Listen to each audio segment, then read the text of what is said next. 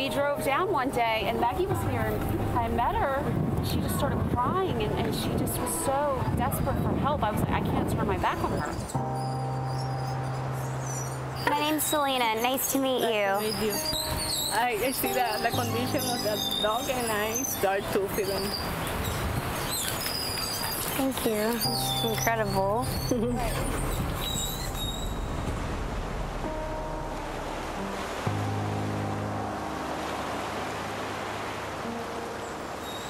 Couple hours between rat poison to dog, a couple hours instead.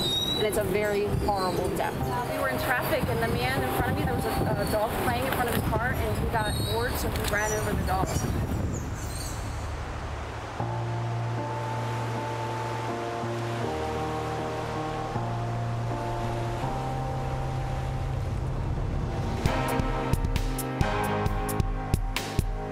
It's a tough decision on the fact that you can either take your dog to a shelter and let it get euthanized, which is 98% of all dogs, or bring them to this beach where they might have a machete to them, for goodness sake.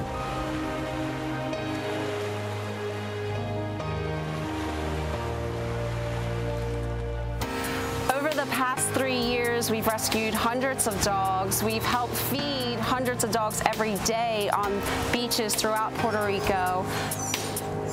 Right now we have 20 dogs in the vet, and we also have vaccinated and helped, spayed and neutered about 30 dogs this week.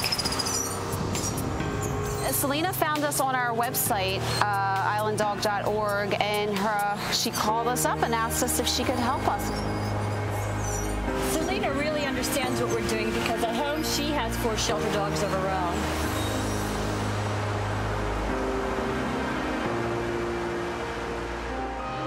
Today on this beach, I'm helping vaccinate some of these dogs.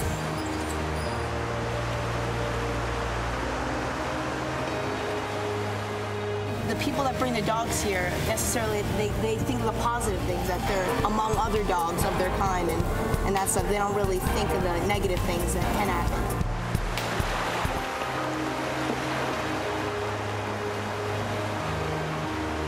I'm working with Island Dog to do something about this problem.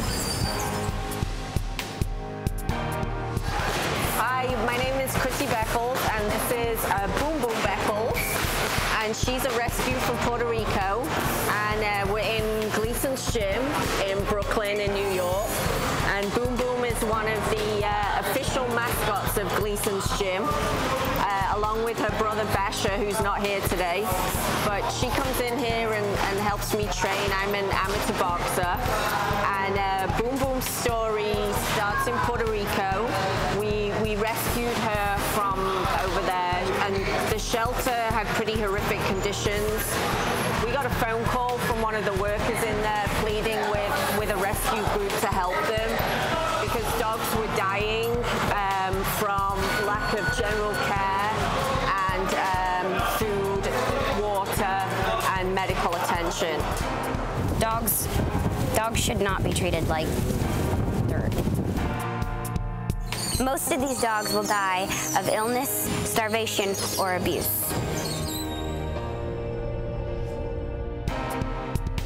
We're not saying that people are horrible, it's a tough decision. Either way, the dogs lose.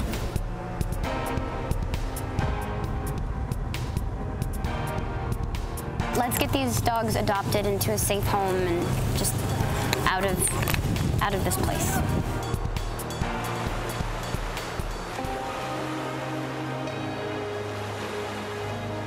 Right now we have 3 dogs that we adopted in January that we found on the streets of Puerto Rico, and one of them was pregnant, which we didn't know when we found her on the street, and she's had 5 puppies, so we have 8.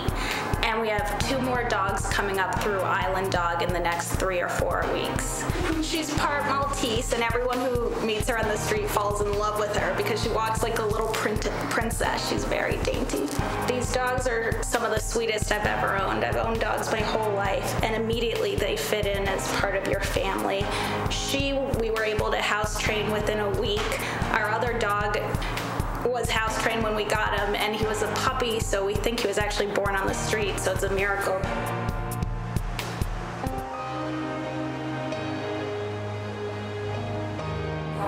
name is Chrissy Beckles, and I decided to do something. Hi, my name is Katrina Pape, and I decided to do something. That's why we're doing something. And we want you to do something now. You can do something too. And you can do something also.